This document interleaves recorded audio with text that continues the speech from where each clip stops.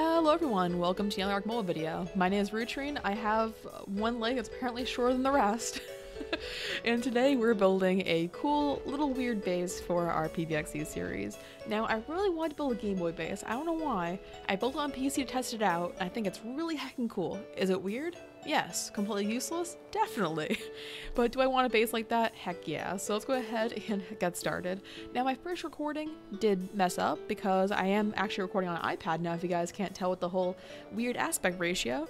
So the first part of the step's actually already done. Build in a 7x7 like metal base like this. I recommend placing them all with thatch foundations first to get started. But that's the very first step. Get metal foundations, 49 of them in a 7x7 shape.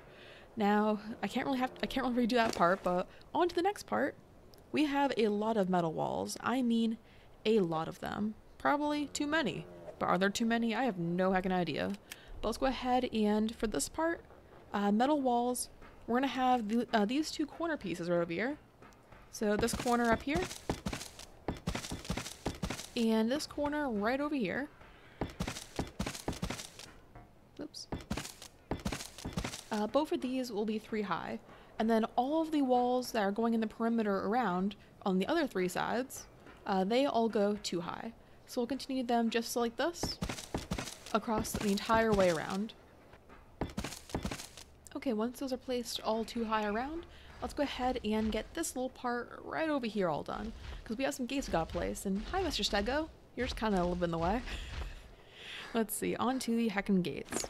So we have one of the normal dinosaur gates, a doorway, a door, and we also have plenty of metal window frames. And I'm also going to go ahead and make sure I grab a few of the walls. We should only need, I believe, 2 of them for the recipe. Oh, just enough space for all of them. Awesome. Oh my gosh. Well, let's see if I can build around them in the meantime. So first things first, in these little corners, these have the window frames. Then a gate goes right over here. Let's see, just like this. And then a doorway right over here. And then don't forget to always add the door. I always forget that part. And then let's see, add the gateway right over here. This poor Stego, oh my gosh. And then the window frames right over here. So that's how you get for this side of it. And then after that, you can just like spam these with more of the walls going directly upward. Now these can also be, is that just an egg? The heck's that? Oh, it's a parachute. I have no idea what people are doing on the server. Okay, so yeah, this can go up as high as you want. And then continue on that side as well. Let's see, next up, we're going to be grabbing a bunch of the thingamabobs, these things. So we shouldn't need 49 of them right away, but a good deal of them. Let's just grab as much as we can, and hopefully the Stego's not in the way. So for this next part, go ahead and take as many ceilings as possible, and I hear my gigas, they're too heckin' close. But yeah, take these ceilings and place them however way you want. I personally prefer them. More parachutes, oh my gosh. But yeah, take these for all the section that is too high from here all the way over to where the Stego is, where the ends off the too high. Fill in the entire area of this entire giant square, all too high. And we'll see you guys back in just a minute when that's all filled in. Okay, so once not the greenhouse, so once the top of the base is all finished up, it'll have the, I believe it's 6 high for the, for the greenhouse ceilings, and then 5 wide this way, and then make a ginormous square around it for the metal part on the outside. Then we just kind of fill it in, making it, it should be 10 high from foundation to the top, all topped off with all of the heckin' ceilings. And once you get the ceilings on top, you can then fill in the hole all the way down here next to the gate, so it'll become one ginormous heckin' square. Well, rectangle technically, but close enough. So let's go ahead and decorate this part. So let's see, for Game Boys, they're pretty heckin' interestingly shaped. So let's see, hopefully I can plan this out at night. Heckin' RG, you're so heckin' loud. So let's see, I have plenty of these things, let's see. So fun fact, you can't paint normal crop beds, but on ARK Mobile, the weird little square ones, like the fancy ones, you actually can paint those. So I'm gonna go ahead and try to get this in a good enough spot. Let's see, the square button thing is slightly above the middle. So I'm gonna try and get it so it'll be about over here should be alright. I'm gonna try and get it about right here. And then I'm gonna try and move over nice and perfectly to the side. And then basically I'm gonna be building the, like the, not square shape, kind of the plus sign for that. Hopefully it won't be too crazy in the way. But I think I got the size just okay. Let's see. Gotta get it right over here as well. And then one on top on the other side. Of course, I think my RG's in the way, but oh well. Where's the actual edge of this? Gotta make sure it's nice and perfect. Okay, right about over here should be perfect. And let's go ahead and check that out. Yep, perfect. I mean, you can't get it too exact, but it doesn't look too sideways. And after that, we'll be painting it as well to match the colors, but painting will be for later. And then as for the buttons, we also have the round ones. Now, let's see. Actually, I parked my RG directly in the way of it.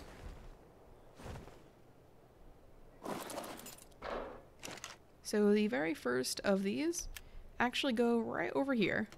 So I think it's either the A or B button. I'm always confusing which one's which, but one of them goes right over here, almost parallel to this one. Let's see, right about over here should be alright. And that next one goes right over here. Slightly raised. And that should be alright for those two. Let's go ahead and check them out one more time. Holy heck, RG, you are mad loud. There we go. But as you can see, the buttons are just like that, so it looks vaguely Game Boy-ish. The keyword is definitely vaguely, though. Oh my god. Okay, RG, please don't go too crazy. And I believe I cannot place metal signs quite like this, so I have a different substitute. It ain't perfect. Definitely ain't perfect, but let's see. I believe it is 7 long, so 1, 2, 3, 4. And then place it right in the middle of the little button over here. And then at the very bottom, I have a RG. Let's see, right on this end over here. Now we have a space for 2 more of these handy dandy buttons. Let's see. Make sure along the same foundation. I'll place one on this side. And then another one on this side of it. And they're a little bit too sticking out, but there's only so many options considering you cannot paint the smaller crop beds. But this will be the start and select buttons. I mean, not so bad. I mean, I think the RG poop does help out an awful lot. Okay, so on to the rest of the signs and whatnot.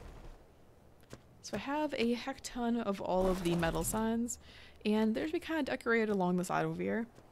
Now, let's see, can I get them? Let's see, I'll go in first person. Can't seem to get too close to them, but I'll place one right over here. Now, hopefully I can reach these while painting later. That might be a little bit of an issue. So there's 2 of them right there for the power and whatchamacallit buttons. I'm honestly not that bright when it comes to naming these things, but I'll figure those out later. And then as for these over here, we also have 2 more I'll place on the wall here. Now this is basically I think it's power button or volume button. It's one of those. But I'll have them painted later to match everything. And then on the other side, the same heckin' thing. Let's see, place one right over here. And then another one right over here. Now I wish I could change the angle, but I don't know why, they're kind of picky about that. That does cover a majority of the main decorations on the outside. Now where the heck did I put my RG? There's a Limo burb.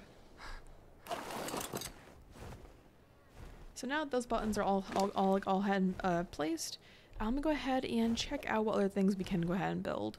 I think it's mostly just placing down all of the electronics, which honestly I am gosh darn terrible at. So right over here in the inside. So let's see, I'm gonna put on these on that hotbar. So for this part, I take these, doesn't matter which direction it's facing. just about 4 wide this way, and then top them off with the metal walls. It's just a way to divide the base to get some structure to it instead of it being one ginormous square in the middle. And why does it... Actually, no, they're all in line. Forget about that. Okay, there we go. Okay, nice. Is one of those out of place? One of them may be out of place, but you know what? I ain't that picky. And then we fill them all in with the metal window frames. Well, not window frames. You fill them with the little tiny windows. I mean, you could just do walls, but I wanted to get some extra stuff for it. Let's see. So for the next part, metal railings. Now it doesn't matter too much where you put these. I normally place them about 3 over here. And, whoops, not over there. And then another 3 right over here. This is just more of like dino storage if you want to store your dinos, how nice and organized. This is more for a very small like interior base location. I'm mostly going to be having this as like a little tiny breeding pen, so it'll be mostly in the corner, but eventually we can have the parents organized over here. So let's see, for the next part we have the metal catwalks, and those go right this way. So put one over here, then another along this way. And can I get it to work this way? Yeah, it's being a little bit annoying. I might just keep it just this one over here. I mean, if I need more than like 10 of the air conditioners, then I think I have too many of them. Let's see, the metal signs are up next. Metal signs are actually placed on the outside of the base. Let's go ahead and get those. Let's see, little emo burb. We're gonna need your help for this. Oh, heck, you're loud. Actually, I'm also gonna go ahead and might as well kill 2 birds with 1 stone right here. And I believe Faramir actually has a bunch of them. Oh, I forgot I don't have the gold crown on me. I'm gonna go ahead and fix that. I am way too low level for this. There we go. And Faramir is encumbered. Obviously, I've planned this out totally in advance. So we have plenty of these storage boxes, the crop beds, the crop squares. Now, I haven't quite... I mean, I looked at this for both mobile and PC. I'm not quite sure the exact way I want to organize this. Oh boy. Really?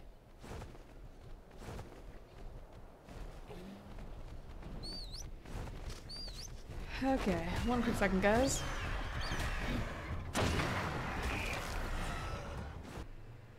Okay, so it's daytime in game, and I finished decorating, and holy heck, if you turn around too much with all the lights in my base, it starts flickering. If you just look at this, you can see that just flickering on and off. So yeah, maybe don't use the omnidirectional light post, or any directional light post, or just lights in general. I'm just gonna go ahead and turn it off, but this is how I went ahead and decorated stuff for it. I'm gonna go ahead and, let's see, increase the game audio just a little bit now the generator's off. So for how I decorated it, we have 3 vaults over here, 2 preserving bins over here, we have 3 of the fridges. I put the wiring's a little bit messed up. Thank you, Mr. Rex, off in the background, or Giga actually. We have a bunch of the air conditioners all in a row. We have a power generator, we have industrial grill, fabricator. We have our feeding trough, our smithy, a whole wall of vaults, 2 heckin' many of them. And let's see. So on to the heckin' coloring. So now that the majority of the base is already all done, I mean, we could just leave it as a plain metal Game Boy. But you know what? Everyone had really cool Game Boys as a kid. We had the red ones, the blue ones, like the, what was it called? Like the baby blue and the was it powder blue? It was one of those blue colors, but long story short, we have a bunch of them. I managed to go ahead and make a bunch of sky coloring. I will be using the almost like a light tealish color for it, but the sky blue was the closest that I could get for it. As well, we have the black coloring for the buttons. We also have one for the green coloring for the power button, and a bunch of heckin' stuff like that. So let's go ahead and heckin' get started. So let's see, for these, tap and drags onto our hotbar. And we're making the first one, this one right over here, that's going to be the blue one, this is going to be the black one, and this is going to be the green one. And they should be pretty easy to paint, but hopefully won't be too crazy. Everything will be powder blue. Okay, one of the last ones. Let's go ahead and get a paint job just finished. You would not heckin' believe how many... I think it's been like 45 minutes of me recording this. And that's just for the heckin' painting part. You won't believe how crazy it is to try and fly Griffin around while holding a spray painter. It is not very fun. But anyways, guys, this is how it looks when it's all finished. So basically, the entire main body is the sky coloring, which basically is made to look like the pearl. Is it pearl or powder blue? It's one of those like bluish settings for the Game Boy. This little middle area, that's all painted black for the game cartridge. All the buttons on top also painted black for the game cartridge. Not game cartridge, for the buttons. Holy heck, I'm stupid. On the side over here, we have the little power button, the power light thingy over here. And let's see, the little buttons on the corners for the little tiny, like the trigger buttons, and the volume button right over here. And on the inside, I have also decorated it. It's just pretty much random stuff, but let's go ahead and view that as well. So I made everything kind of that one's black for the trigger buttons, but everything's kind of heckin' crazy. It's very, very bright, very, very colorful, but you know what? I really like it. And I hope that you guys enjoyed watching the video too, and interesting. We can see the shadows of the heckin' buttons. That's very, very weird. Oh well. But anyways, I am really, really heckin' happy that we do finally have a base for our stuff, as well a way to actually store a few of our dinos. I mean, I can store a Gaddarable or something in there. But yeah, that wraps up how to build a Game Boy base. I mean, it's interesting. It's different. Can I actually jump up onto here? I believe I can. Let's see. And I missed. But anyways, I hope everyone enjoyed the video. If you did enjoy it, please leave a like down below and comment and subscribe. All the heckin' fun stuff. I also play on the server rutrine PVX a heckin' lot of the time. Basically, any day I don't have work, I'm probably playing on it.